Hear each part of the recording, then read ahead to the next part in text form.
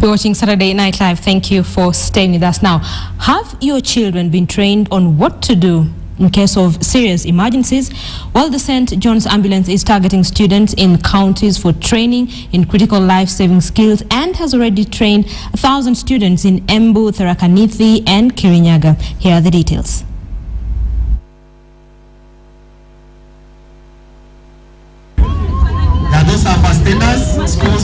Students from more than 10 secondary schools from the 3 counties of Embu, Tharaka-Nithi and Kirinyaga converged in Embu town to compete in life-saving skills.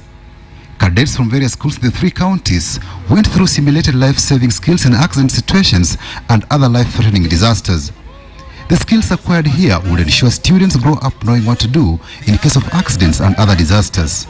The best team in this competition will represent the St. John Ambulance Lower Eastern Region in the forthcoming National First Aid Competition that will be held in Nairobi County.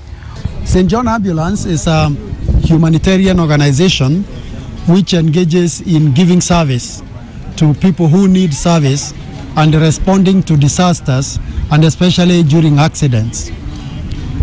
St. John also takes care of the distressed people, especially the sick and others.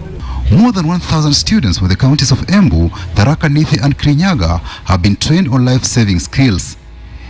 The initiative will be rolled out to other counties in order to empower learners and communities on how to respond to and manage disasters.